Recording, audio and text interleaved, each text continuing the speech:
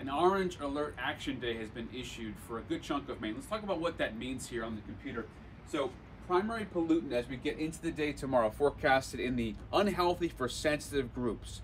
And that is for a good chunk of the day on your Sunday in Maine. Okay, we're talking about what that means now in the forecast here. This is not ozone. This is going to be for, once again, primary pollutant here. As we talk about this is not an ozone situation. Okay? It's the particles. So we'll talk about that now and what's going on your Saturday. On Saturday, on today, things are all clear right now. All of the wildfire smoke has been blown north of Quebec, where the fires are burning, but it's been blown north here.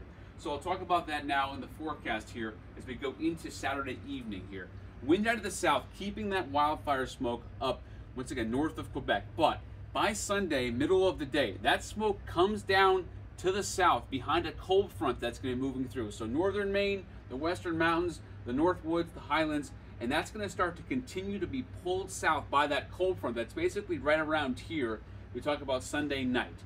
So the smoke, what's going to be its most dense, according to this computer model, is going to be in the western mountains, in the Oxford Hills, into the central highlands. And that continues to come down. Now, by Monday morning, there's big improvement with this. It starts to mix out. There's still a bullseye west of Bangor. But by Tuesday, you see that it takes Tuesday at noon for all that smoke to get out of here in the forecast. So what that means is that there's going to be smoke ground level. Recently, we've had smoke. You can see it on the sunset picture. There's been higher levels of the atmosphere. This is ground level. That's why today we're all clear. We're green. Yesterday we were all clear, except up in the county. For tomorrow, though, we're going right into an orange shade here. So I go ahead, I can pull that up for you here. Once again, the forecast, orange shade. So the forecast today on your Saturday, green, a little yellow as you head up north, good chunk of Maine. But for tomorrow, on June 25th, we go ozone is green, no issue there. It's the particle pollution, the stuff you can see and the stuff you can breathe. So the recommendations are going to be on our website on this article that you're reading right now.